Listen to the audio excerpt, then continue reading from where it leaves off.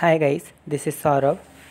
In this tutorial, we are going to learn how to remove your Chrome browser history. So just click on your Chrome browser here, and here we will see three dots.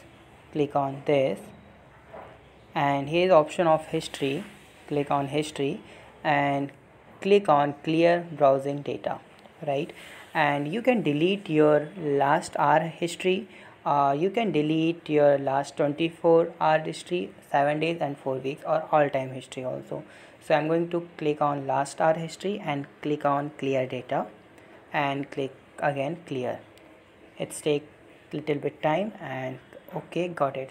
So this one delete my all history I have searched in last few hours. Okay, so if you have any doubt, you can ask me on comment. Thank you so much for watching this video. Please like my video and subscribe my channel.